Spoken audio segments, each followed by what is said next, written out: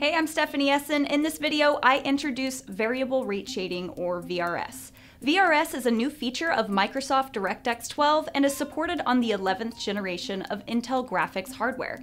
It enables you to trade off small amounts of quality on selected parts of rendered content in order to significantly reduce shading costs and improve FPS.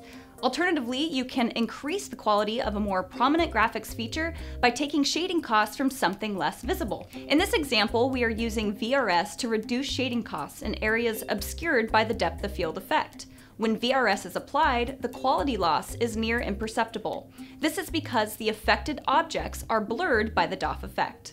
As the objects come in and out of the area affected by the depth of field, the VRS used to render them is dynamically adjusted for optimal balance of performance gains versus quality loss. This tool also provides a way to interactively explore the VRS feature, letting the user directly observe and measure the visual changes as well as performance gains under various scenarios.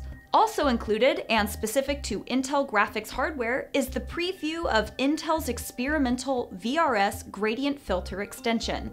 This is an automatic filter that can be applied to VRS shading results to improve visual quality of VRS shading in certain usage scenarios. With these tools, you can greatly enhance your game or graphics engine by focusing the GPU processing power on the pixels that matter the most. Make sure to download the sample code in the links. Thanks for watching.